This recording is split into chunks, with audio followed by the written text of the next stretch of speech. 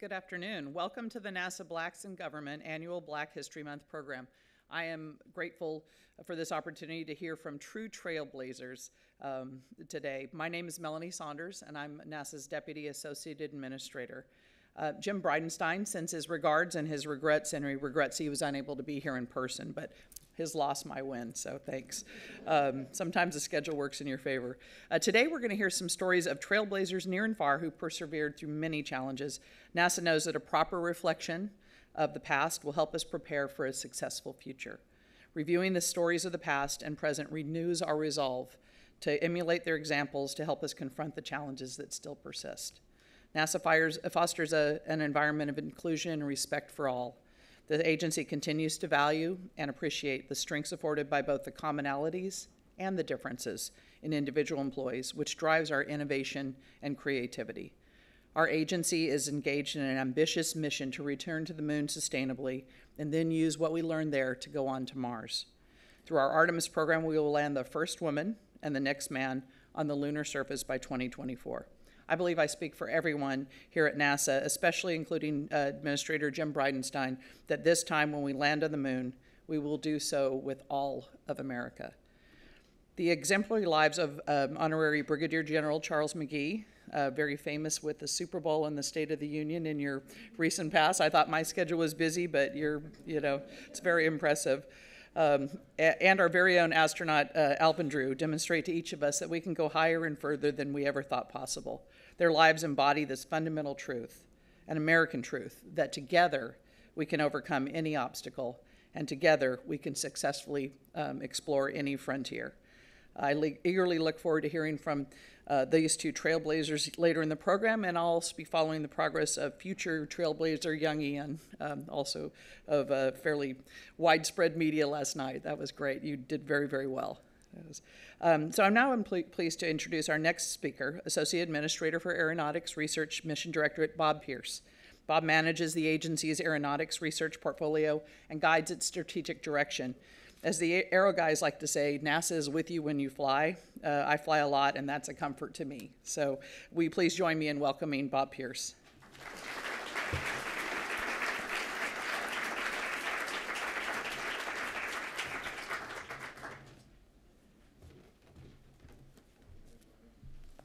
Okay, good morning. It is a real pleasure and honor to be with you here today to provide opening comments for the Black History Month program entitled Trailblazers. And first, let me recognize what an honor it is. It's always an honor to be on the stage, to be with one of our NASA astronauts, so Colonel Drew, a pleasure to be with you. And it's certainly a singular honor and pleasure to be with a Tuskegee Airman, General McGee. Your service to the country is just outstanding. And we certainly salute you for everything you've done on behalf of the United States and in your trailblazing service. As Associate Administrator for Aeronautics, I think Trailblazers is really an excellent theme. I spend much of my time looking at the future of aviation. How can we improve travel? How can we improve aviation? How can we improve the competitiveness of the United States? And in doing that, improve the experience of the traveling public. Let's make aviation faster. Let's make it more efficient. Let's make it more sustainable. And let's make it safer. On behalf of everyone, all of our fellow citizens, both in the United States, but also all over the globe, to make aviation a continue to be the form of transportation that links all of us together. But to make this future happen, we need trailblazers. Trailblazers like Colonel Drew and General McGee. Advances in aviation and aerospace in general can be viewed oftentimes in very mechanical terms, right? Big, complex systems operating at the edge of the envelope. But we all know here that it's a very human endeavor, and it's those iconic images of humans and their machines that stir wonder in all of us. But to achieve that future, to achieve it, we need to acknowledge the human history and build upon it. In fact, when we celebrate our history, we encourage future generations to reach beyond what we have achieved and to go to new heights. So early aviation pioneers like Bessie Coleman and Dale White paved the way for the Tuskegee Airmen during World War II, and on to astronaut Guy Bluford, who paved the way for Mae Jemison. And the diverse astronauts that will explore the lunar surface, beginning with the first woman and the next man in 2024, will be the next trailblazers. So there's a continuity and continuum between the Trailblazers and NASA is certainly the place where often that comes together. And today's talented African-American engineers and scientists followed the now famous hidden figures like Katherine Johnson and Mary Jackson at Langley, and also pioneers like Julius Montgomery at Cape Canaveral. But as we celebrate those achievements of African-American mathematicians, engineers, mission support specialists, scientists, pilots, astronauts during Black History Month, it's also important for us to acknowledge that they very often had to overcome the barriers and hurdles created by racial discrimination. Their individual stories vary, but there's a common theme. In order for us to get the benefits of their service and their contributions, they had to demonstrate remarkable resilience and unwillingness to yield to those barriers. And I truly believe this is born of inherent optimism and hope for the future. And I think NASA overall embodies that inherent optimism and hope for the future. You know, as I prepared for the event today, the opportunity to give opening comments here, I couldn't help but ask, as I reviewed those stories of early pioneers and so forth, what I have achieved, what they did, where I faced with those same hurdles. And honestly, I don't know. But that's why we need those special people, right? That's why we need trailblazers to clear the path into the future. And I think the more important question is what the challenge of leadership is looking forward. We don't want people to have to fight to get a seat at the table. We want them at the table advocating for their ideas, fighting respectfully for their ideas, and collaborating to make them real. I often talk about as a AA for a research mission in aeronautics. I often talk about that innovation is at the seams. And what I mean by that is great innovation happens when we join across boundaries, across seams, between people, organizations, cultures. We each bring knowledge, expertise, history, a way of understanding and solving problems. It's been studied and shown that bringing different, relevant, problem-solving methods to a complex challenge always yields a better solution. This is the benefit, one of the benefits, of diversity and inclusion. I'll provide a couple of examples of current Black engineers and trailblazers that I work with that inspire me along those lines, and I'll apologize in advance because that means I'm going to leave out countless technical professionals and support staff that I'm not going to mention, but I'll mention a couple. So Anna Marie McGowan at Langley is a trailblazer in design thinking and transdisciplinary innovation at NASA. And whenever I talk to her, whenever I see her, she always challenges me to think differently, and I really appreciate that. Marcus Johnson at Ames, with a cadre of colleagues, is trailblazing convergent and collaborative innovation with the development of the U.S. traffic management system. The approach that they're developing there is changing the way we think about the future, about innovation, how we work together, not just within NASA, but across NASA and industry and universities. The bottom line is we need collaborative, inclusive innovation to get the best solutions if we are going to create a transformed aviation system and if we're going to put the first woman and next man on the moon by 2024. That's the leadership challenge.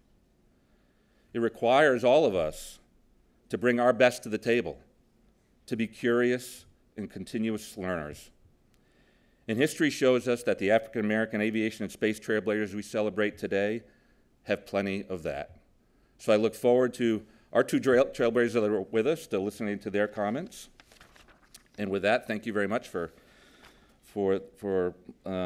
listening during my comments. And now my next job as MC is to introduce Miss Monica Manning, who is our assistant, I'm sorry, right in front of me, I'm sorry, assistant administrator for procurement here at NASA. Monica.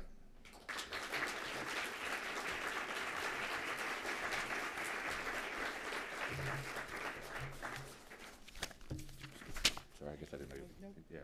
Yeah, you weren't expecting me back up here. That's okay. Because I was supposed to do my whole job the first time. So this is what happens when you look at your talking points and not the agenda. So I completely overlooked the need to rise for the national anthem, so I apologize. I know our trailblazers never would have made that mistake. Led by Andres Almeida. Thank you. Oh, say, can you see by the dawn's early light what so proudly we hailed at the twilight last gleaming, whose broad stripes and bright stars through the perilous fight o'er the ramparts we watched were so gallantly streaming, and the rocket's red glare, the bombs bursting in air, gave proof through the night that our flag was still there. Oh, say does that star-spangled banner yet wave o'er the land of the free and the home of the brave?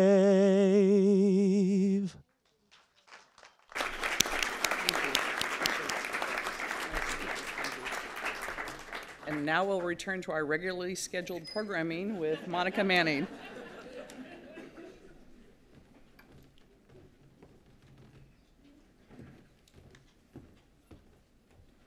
Good morning.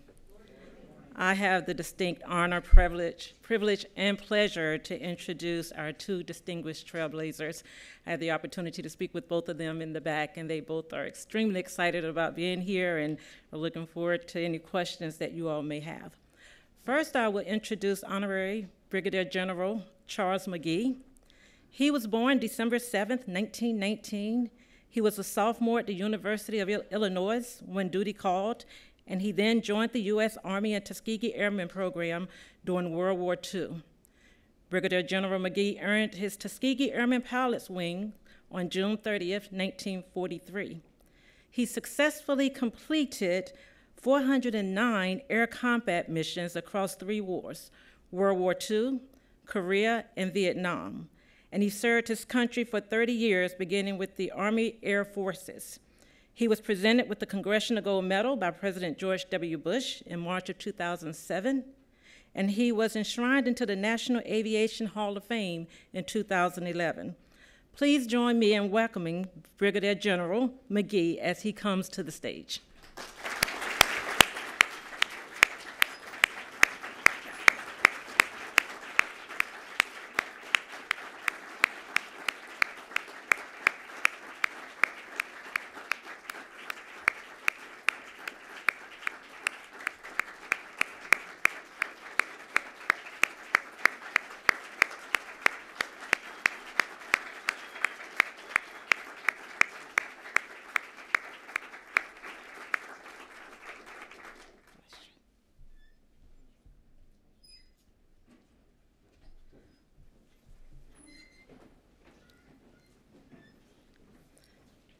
I now have the distinct pleasure of introducing one of our very own astronauts, Colonel Benjamin Alvin Drew.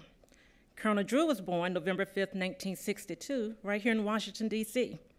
He received his Bachelor of Science degrees in Astronautical Engineering and Physics from the United States Air Force Academy in 1984, and a Master of Science in Aerospace Science from Embry-Riddle University in 1995. Colonel Drew was selected as a mission specialist by NASA in July 2000, and flew on Space Shuttle missions STS-118 in 2007 and STS-133 in 2011.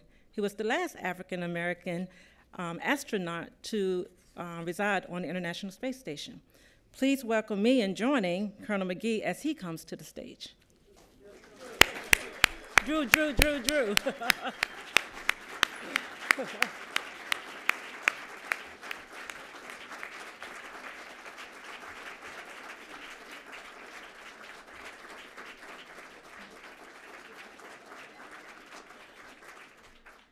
Okay, this jacket here for the lights, if you don't mind.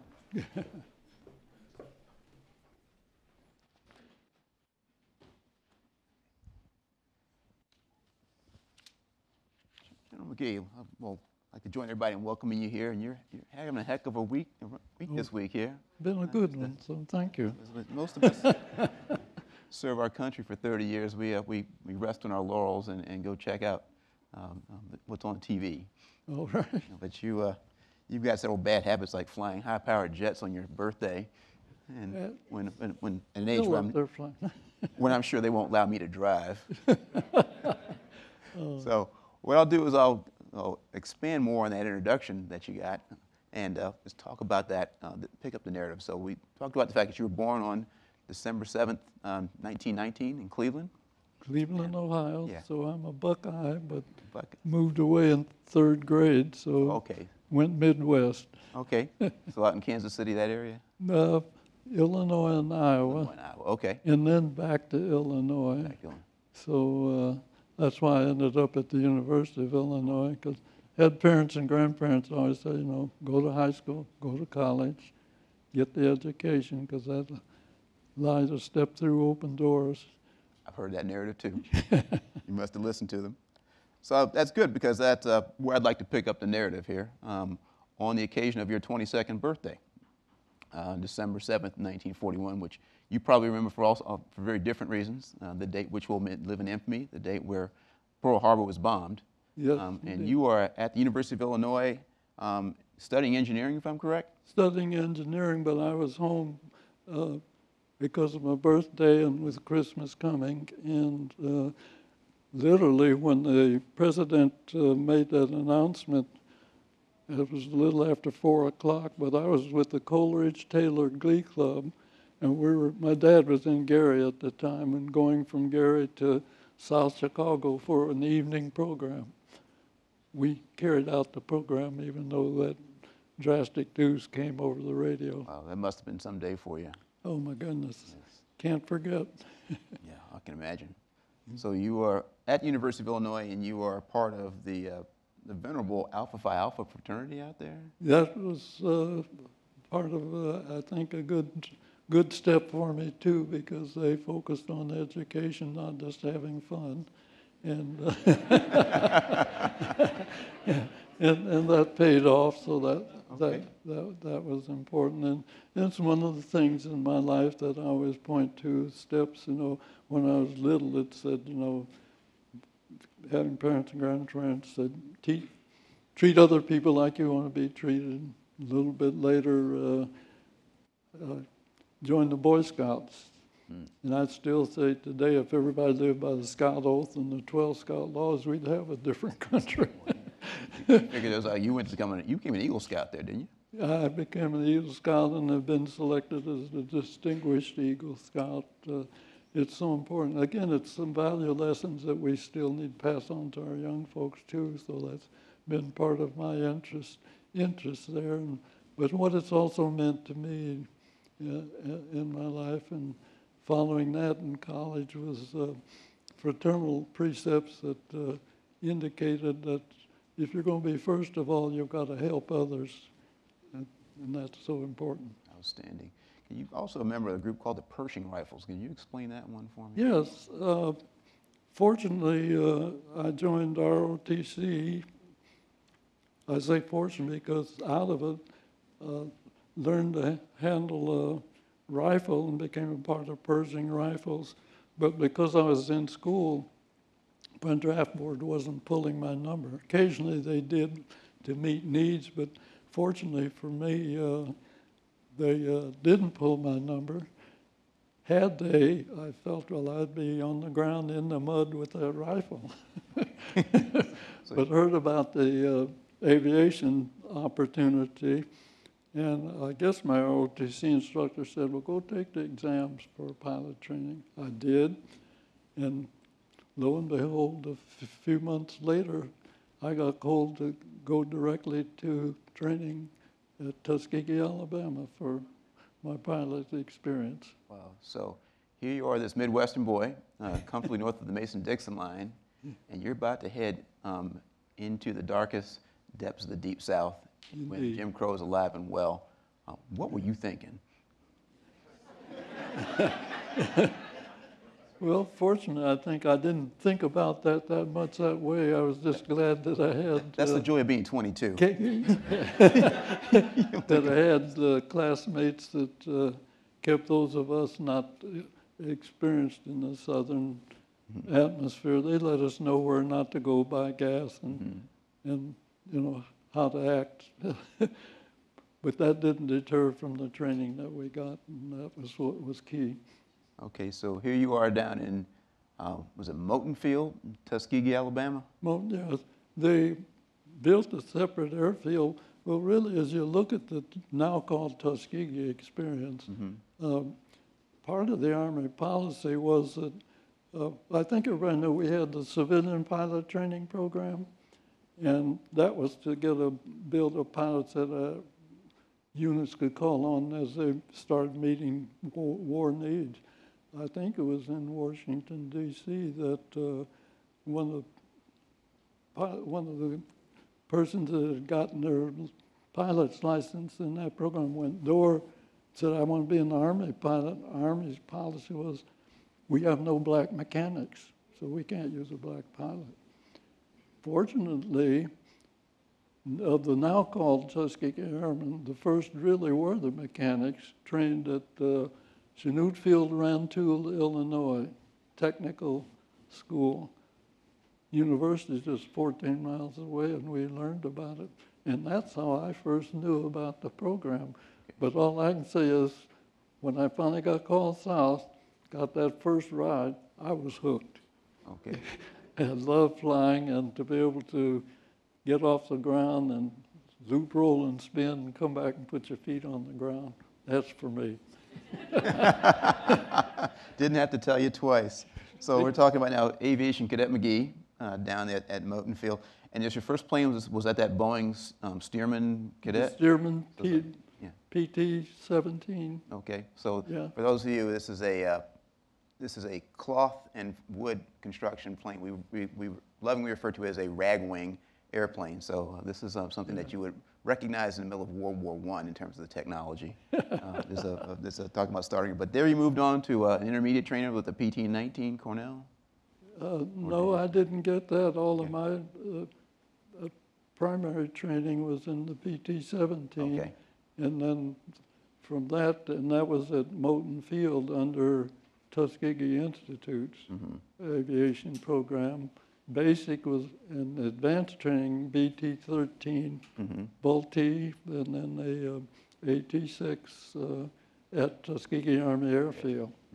And that was where you completed, when you got your wings? And fortunately, 30th of June, 1943, they pinned on those silver wings. So, and training was also as an officer, so became a second lieutenant. So now you are. So gold bars and the silver wings, we were in hog heaven. I can imagine. Lieutenant McGee, Army Air Corps pilot. There we are. You still like the ring of that, don't you? Yes. Yes. So tell me about the transition you had from being this newly minted pilot who knows how to fly to somebody who knows how to fly and fight. Where did you go for your fighter transition planning, and when did you meet up with your fighter group? As they began to form the units, Tuskegee Army Airfield, of course, became pretty crowded. So our combat training really took place up in Michigan, in Selfridge Field, and then Oscoda Army Air Base farther up north, where we could do gunnery out over the lake and not disturb traffic. So we, as I say, I graduated in June of '43, but December of '43, we were combat ready. Okay, so you were with your unit then at this point and going off to? Our training, we were assigned, and I became a member of the 302nd Fighter Squadron. In the Tuskegee program, for those that don't know, the first squadron that the Army expected to fail and didn't was the 99th Pursuit Squadron. And they were combat ready in December when I started my training, but no white commander wanted them. And they continued training for another 3 months and were finally sent to North Africa, attached to a white group, but not, segregation went overseas too. They had their own base, they sent a pilot over to get their briefing, came back, flew their missions. But Colonel Bomeyer said, told you they weren't good. They've only shot down one aircraft and ought to be patrolling Liberia. Well, how's it? History memory. Where is Liberia? Where were the Germans in North Africa? I think you get the idea. Far away from the actual front there, so hard to shoot down enemies where they're not around. Yeah, but it turns out, even though they had said that to them, a hearing in Washington found out the 99's bombs on target was the same as everybody else, only been there a short time, continued. And they moved out of North Africa into Sicily, out of Sicily into Italy.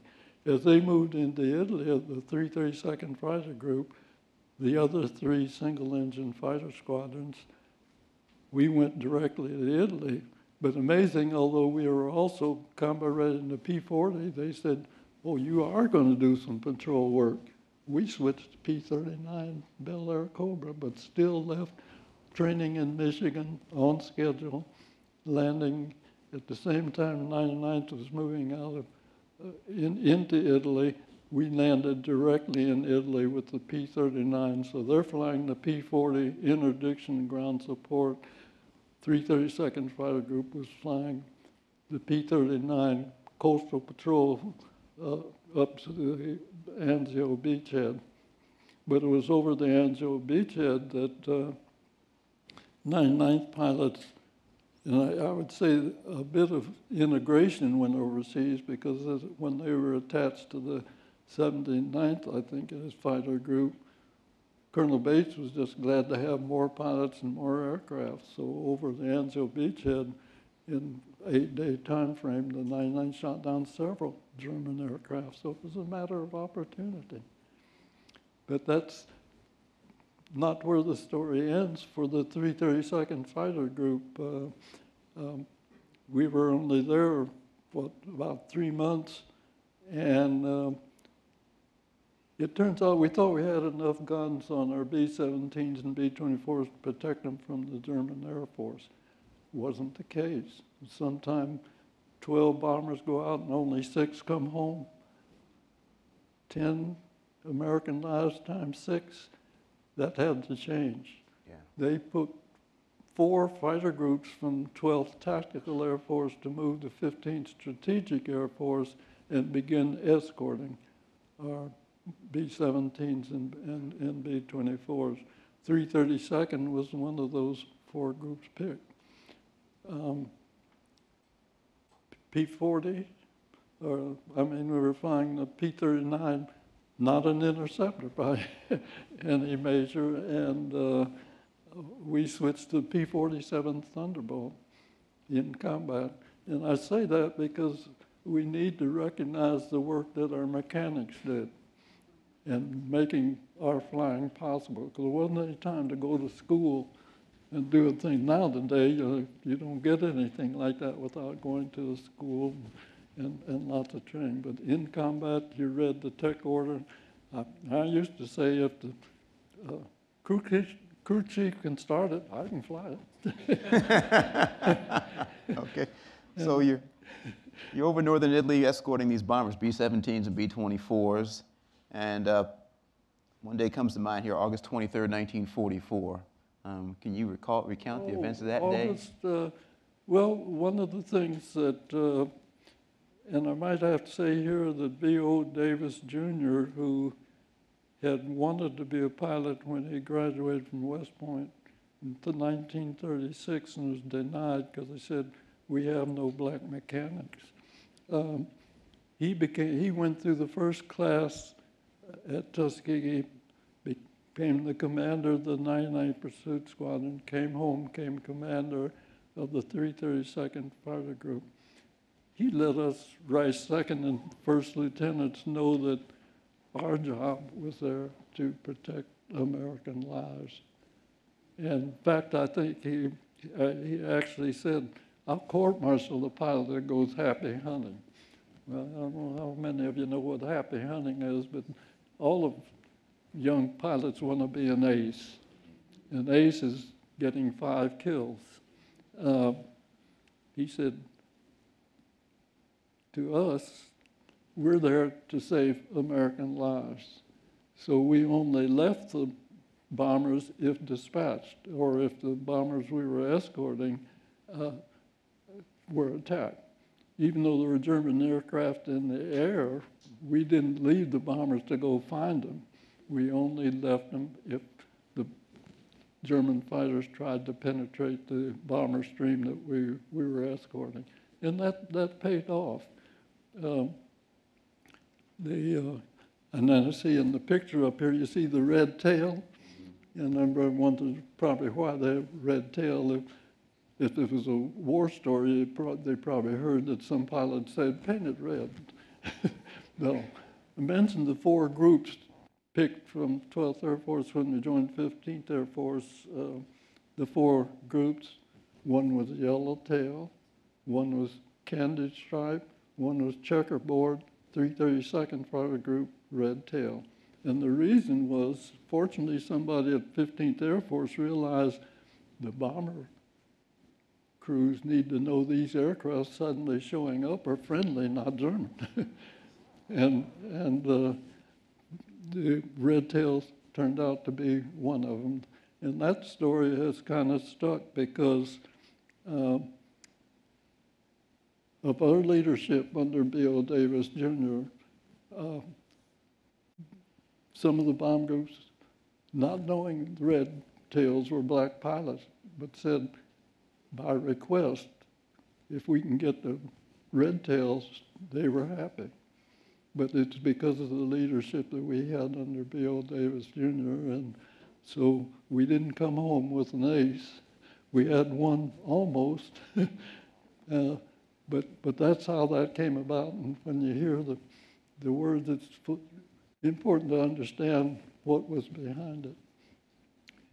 What a great job. So as a result of that, President Truman integrates the forces after the war.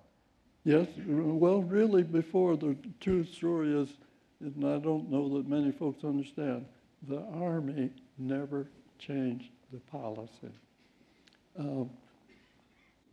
Really, there are 5 phases to the Tuskegee experience. The 99th Pursuit Squadron is phase 1, 332nd Fighter Group phase 2. When I graduated in June of '43, my white instructor said, too bad they don't have a bomber program for you guys, because I think you'd make a good bomber pilot. I didn't ask him what he meant. He didn't know, nor did I. They had already approved, and 3 months later, they started medium bomber training at Tuskegee Army Airfield. So phase 3 of the experience, 477th Bomb Group medium flying the Mitchell B-25. They're training to go to the Pacific.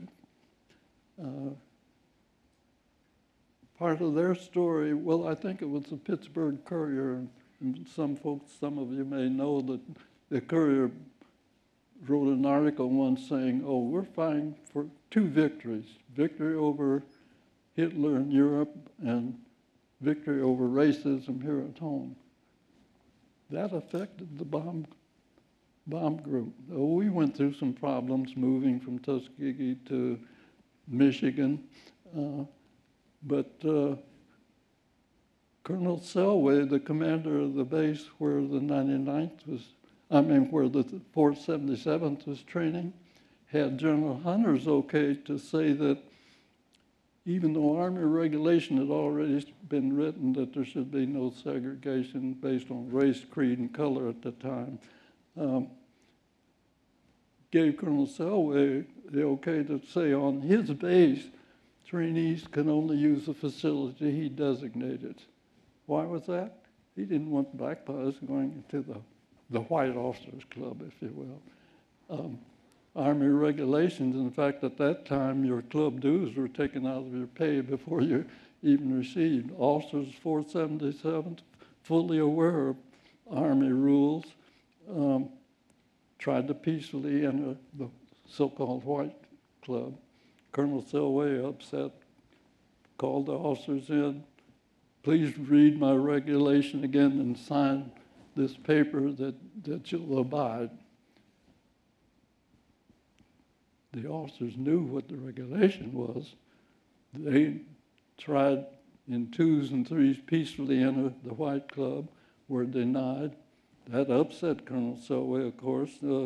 So he asked him, please sign this, read my regulation again, sign that you agree. 101 refused and were immediately shipped off from Seymour, Indiana to Godman Field, Kentucky, guarded behind the worse treatment than German prisoners of war at the adjacent Fort Knox.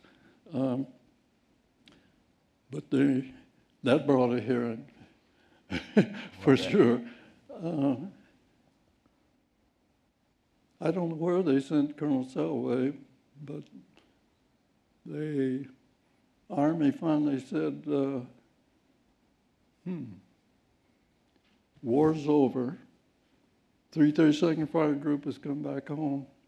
We'll have the 477th Composite Group. We'll keep 2 of the B-25 squadrons. We'll reactivate the 99th. Godman Field, too small. Oh, we'll open up Lockburn Air Base south of Columbus, Ohio. 477th Composite Group moves to Ohio. Of course, the war is over in 45, 1946. Training was dying down. Those of us that were at Tuskegee at that time hadn't come home and were in training programs there. Where did we go? Lockburn Air Base, Columbus, Ohio. 1947, the Air Force separated from the ground forces. And the Air Force, everybody wasn't for integration, but they determined, we need to use people based on training and experience to fill our needs, not separated because of happenstance of birth. And we're not getting enough money to keep a base open, Lockburn, and not able to fully use it based on our needs because of trying to keep it segregated. So we need to integrate. They were backed a few months later by a very courageous President, Harry Truman. I think he's the president who said the buck stops here. But he issued the Executive Order 9981 mandating all of the services need to integrate. Well, folks, if you don't know the history, the Air Force led the country in integration. Now, that's a statement and so on that everything takes time. 1949, 1st of July, the Air Force closed Lockburn Air Base, and we were scattered around the world. Well, the Army and the Navy really came on board more fully during the Korean War, which came a few months later. But that's the way the experience of the now called Tuskegee Airmen served our country and continued to serve. And as I say, the mechanics, the technicians, and many folks may not know the Tuskegee program produced some 900 pilots. There were some liaison pilots. Their story kind of gets lost because they were then sent to individuals, to Army units as needed. But that experience certainly laid the groundwork for things to grow in the Air Force. You did. It broke the trail for the rest of us to come behind you, and we want to thank you for your service. I personally thank you for making it an opportunity for me. Well, thank you for the statement. Round of applause for that.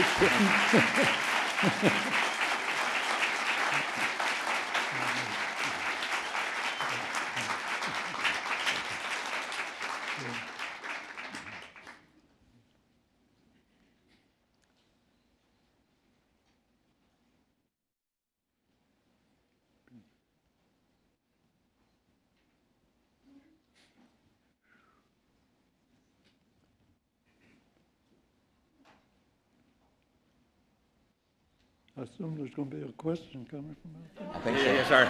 We'll see what comes next. Sorry, I fell down on the job, I think, yeah. So I was so riveted with the story, it's hard to kind of transition. Hey, so we're going to take a couple of questions from the audience for General McGee. Please, hopefully we got a couple microphones here, so please just raise your hand and.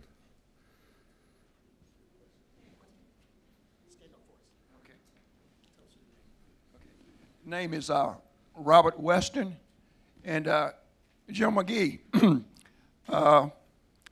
I went to school down at Tuskegee, and I'm one of those guys who is following in your footsteps. I always had a great deal of respect for you, and it was far easier for us. I went to Tuskegee and was trained by one of the greatest pilots I ever met, Chief Anderson. That's a gentleman I know that you remember from Tuskegee. Yes. He trained also General James and many others at that airfield. But I just wanted to let you know there's somebody in the house here today who's from Tuskegee. Appreciate that very much.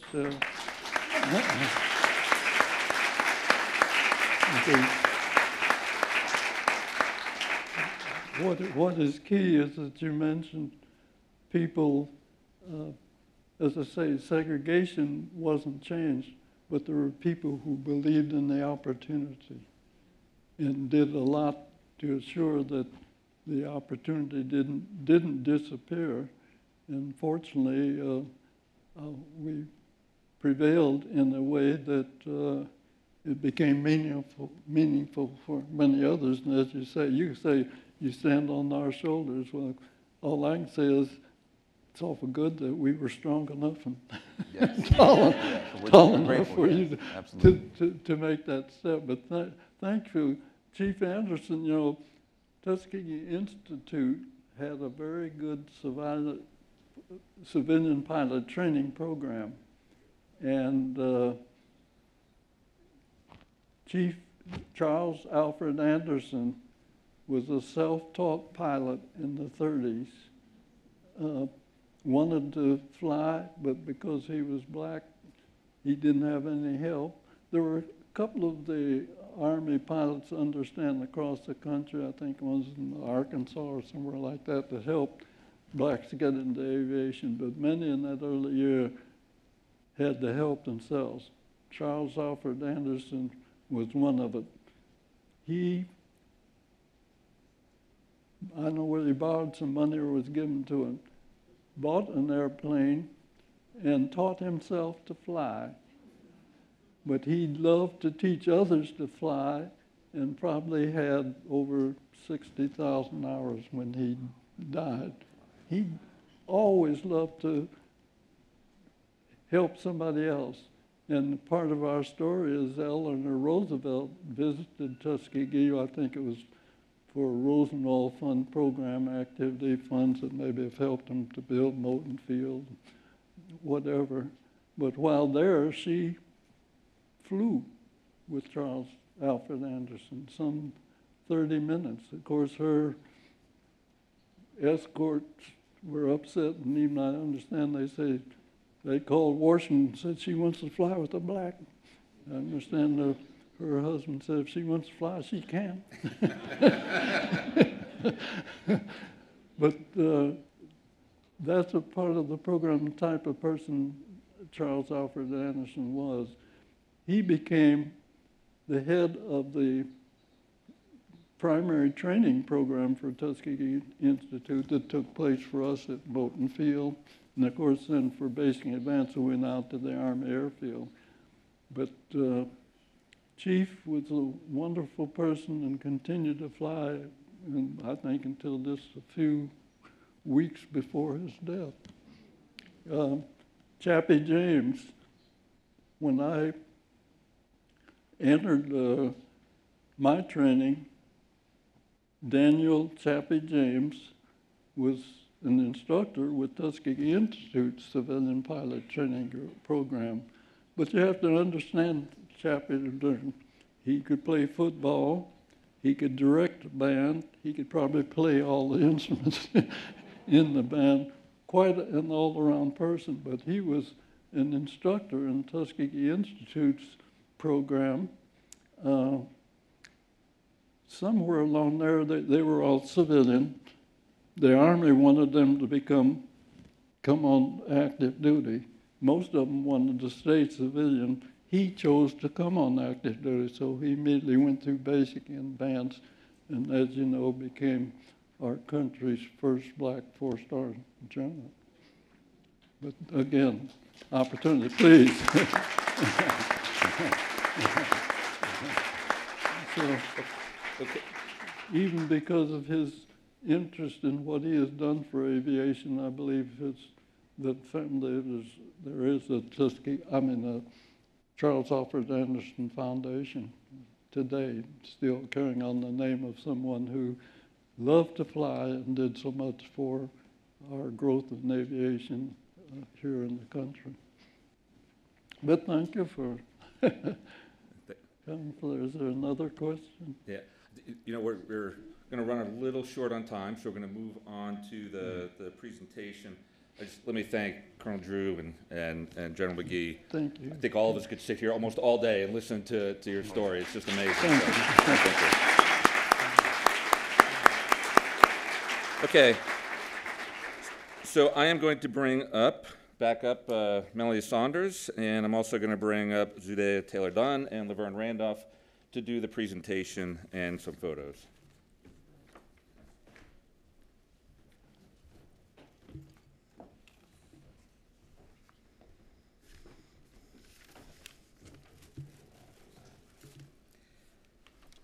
General McGee, we have a little something for you that aligns with NASA tradition. Thank you very much for joining us here today. What an honor and a privilege it is for all of us to hear you talk about your amazing career and life. This memento, which they're going to unveil in a minute, includes Space Shuttle Program pins, which are the official NASA editions and contain metal flown aboard a space shuttle mission. These United States and Ohio state flags were flown to the International Space Station aboard the last shuttle flight, aboard STS-135, July 8th, 2011 to July 21st, 2011. And NASA is presenting this to you in honor of the courage, the leadership, and innovation that you have consistently demonstrated throughout a lifetime of achievement in the field of aviation, for the inspiration that you provide to the next generation of air and space travelers, and for your service to our nation. We offer our deepest gratitude from the National Aeronautics and Space Administration, February 2020. Thank you very much, sir. Please.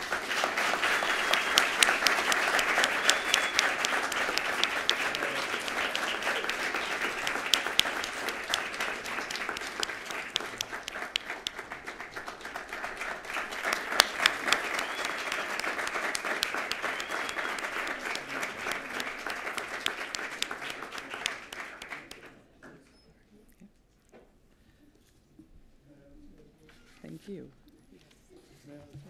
Oh, yes. Yes. May I say a word? Yes. Come to the podium? Or you can sit there. Oh. You got your mic on, so you can just. I asked this to say a word in thanks to me. What's most important, and I'd like to pass on to each of you. Are you mentoring a youngster coming along behind you? Whether it's in your family, in your neighborhood, or in the city, there are youngsters needing that. If you don't have a mentor, somewhere in your neighborhood there is one. Indeed, don't overlook that, because those young folks are the future, our few spacewalkers. I tell middle school when I talk to them, I said, you all know we're going to Mars. Oh, yeah. I said, guess who's going to make the trip? When it gets all planned, I think the planners are going to be too old. And I say, it's going to be one of you. It's a message we need to take all across our country. And that's why I say to you, if you aren't mentoring a youngster, find one, because they're out there and they are in need, and they are our future of our country. So please, thank you so much for recognition. That spurs me to stay out the rocking chair. Thank you.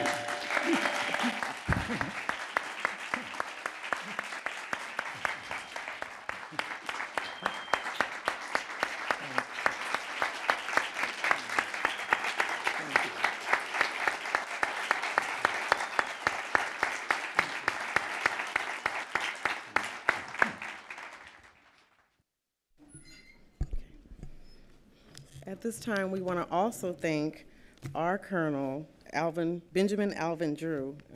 We'd like to thank you for your support of NASA Headquarters Chapter of BIG, your service to NASA, our nation, and to humankind. So will you please accept this token of our appreciation?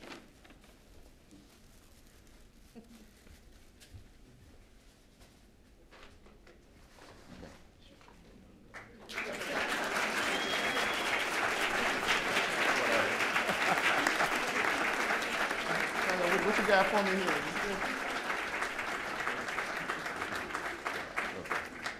Yeah, open it up. I'm the kid who won't wait on Christmas Day. I guess. I want to see what's inside. I'll get that for you.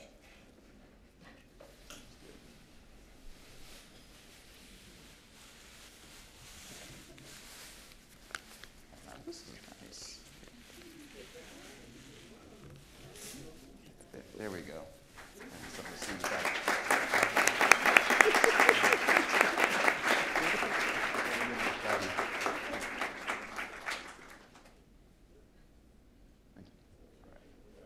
Thank you.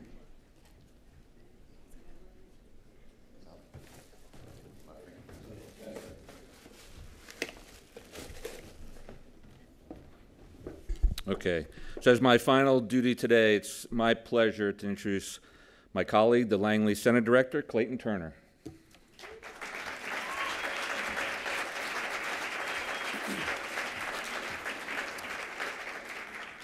Good afternoon.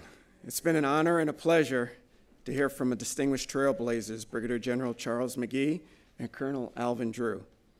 Their lives and their service to our nation is inspiring. We are fortunate to have such role models in our midst. General McGee, Colonel Drew are true trailblazers. They have blazed trails and paths for others to follow. They both remind us that as you blaze a trail, you must leave a path and you must be a guide.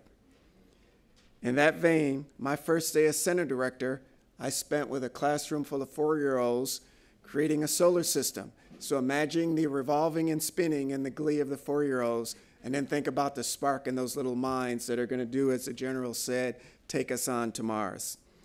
I also spent time that same day with a classroom full of 3-year-olds, and we talked about gravity, aerothermodynamics, aerospace engineering, and coding. And I know that sounds wild, but as I explained gravity, a 3-year-old, when I asked why did the ball fall to the ground, she told me because it wasn't a balloon. And she told me why the balloon went up. So, if you have the opportunity, as the general said, I highly recommend the experience. Having a bumpy day, go out and talk to some 3- and 4-year-olds. Go out and talk to some middle schoolers. Go out and talk to somebody and make a difference in their lives. You know, as I listened to our honored guests and their amazing accomplishments, I thought about General McGee's courage and determination to break through barriers and to overcome tremendous obstacles, to achieve accomplishments that many thought impossible, and how he is still a trailblazer today. I thought about Colonel Drew achieving his dream to become a pilot and on to become an astronaut, and how his example illustrated that hard does not mean impossible, how he is sharing that lesson in deeds and words, and how he is still a trailblazer today. I thought about Katherine Johnson, Mary Jackson, and Dorothy Vaughan, and their journey and the story we know so well today. I thought about the countless number whose names we don't know, whose stories we don't know, and how much they had to overcome and how much they achieved. And it's a legacy that we honor today. Just like General McGee and Colonel Drew, At NASA, we are part of making the impossible possible. As we celebrate our two trailblazers, let our celebration be a call to action, to follow their example, to overcome the challenges we still face, to inspire the nation as we take on the impossible. Just as powered flight inspired, just as Apollo inspired, Artemis will inspire, and as we land the first woman and the next man on the moon, as we learn to live and work on the lunar surface, as we learn to leave home planet and go on to Mars, we will inspire a generation.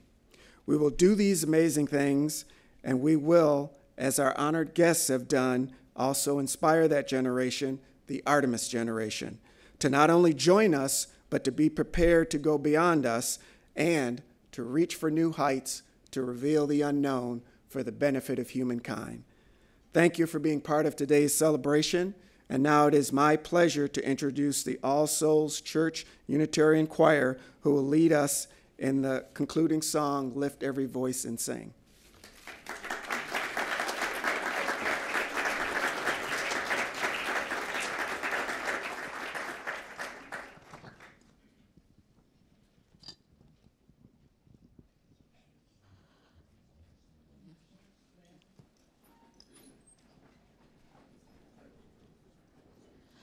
Lift every voice and sing till earth and heaven ring. Ring with the harmonies of liberty. Let our rejoicing rise high as the listening skies. Let it resound loud as the rolling sea. Sing a song full of the faith that the dark past has taught us.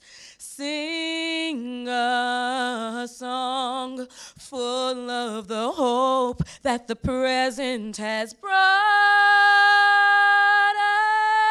us.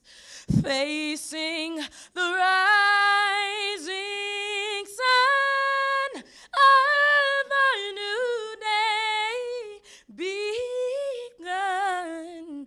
Let us march on till victory is won.